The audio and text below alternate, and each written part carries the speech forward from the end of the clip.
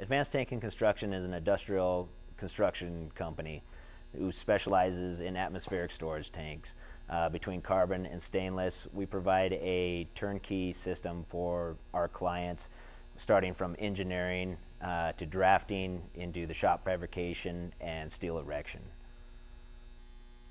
We do business with anybody from the oil field to power companies to agricultural and water.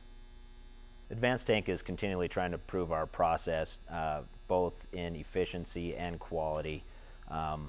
With this new water mist secondary table, I feel the customer is getting a much better quality product, and it also allows us the opportunity to produce the material quicker.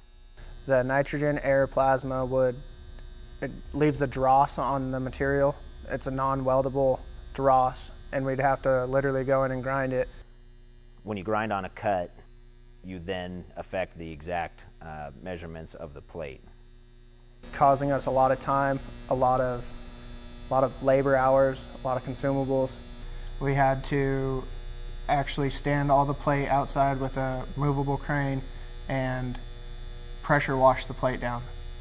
And this took anywhere from 200 to 400 man hours a week, depending on how many guys we could take out of production to wash plate. As you can understand, I had to take my high-dollar welders and remove them from what they do on a daily production basis to go out and do a remedial task of washing plate, as opposed to hiring a laborer to do it on a consistent basis. The challenge with that is it's great when it's nice and warm outside, but here in Colorado, when the weather gets bad and it starts to snow, it makes it very challenging to wash and prep the plate. The water mist secondary now minimizes the amount of smoke, and the edge quality after the cutting does not require any grinding.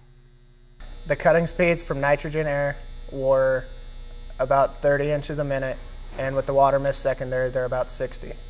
On quarter inch, they're about 95 inches a minute on the water mist secondary, and they were about 60 on the quarter inch. With the new water mist secondary torch, we've spent up front approximately $30,000. In the past 6 months we've used this machine already, I would say we probably have got our money back.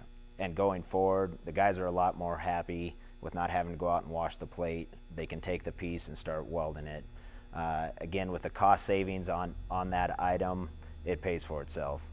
Guys are more apt to get going, get the work done, as opposed to dreading the fact they had to go and clean plate. The production, the morale in the shop has improved tremendously.